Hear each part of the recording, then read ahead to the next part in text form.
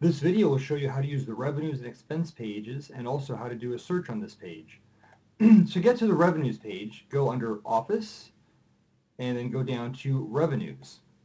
Here you'll see that you have the basic information, and now if you want to do a search, you can click this search button right there and the search form will fill up. Now you can do it by date, where you put in a date like this, or you could do it by a consignor or a consignee or a carrier. Once you've decided what kind of search you want to do, go ahead and hit go. And once your search is complete, you can use the print, save as PDF, or save to Excel links here at the bottom of the page.